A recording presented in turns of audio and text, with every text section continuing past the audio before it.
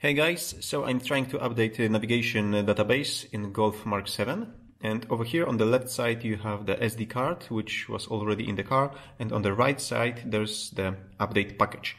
And the deal is that the SD card capacity is less than 16 gigs, it's 15.94, and the update package is 16.32, so it will not fit on the memory card. And we have two solutions.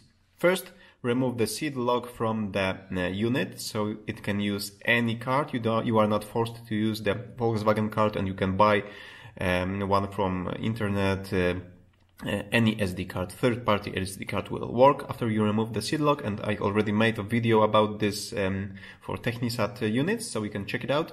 And the second solution, which we are going to try over here right now, is to go into the update package, enter the OO folder, enter the SDS folder, which is short, I believe, for speech dialog system. And over here we are going to remove some of the languages that we don't need. So the German, which is the is 150 megabytes. So let's remove it. French, where's French? Over here. French is 220. Remove it. And Espanol, so Spanish is 100 megabytes. Remove it. And British, maybe let's keep it. Maybe that will be it. So let's check out right now. And now the package is 15.85, so it will fit to the memory card over here, so we can remove all maps and copy new ones.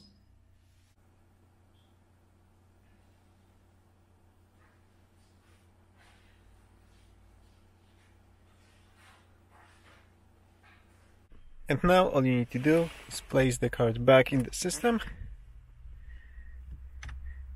Go to navigation, wait a few seconds and check if it worked. And here it is. Let me just check if we have the newest version over here. Yes, we do.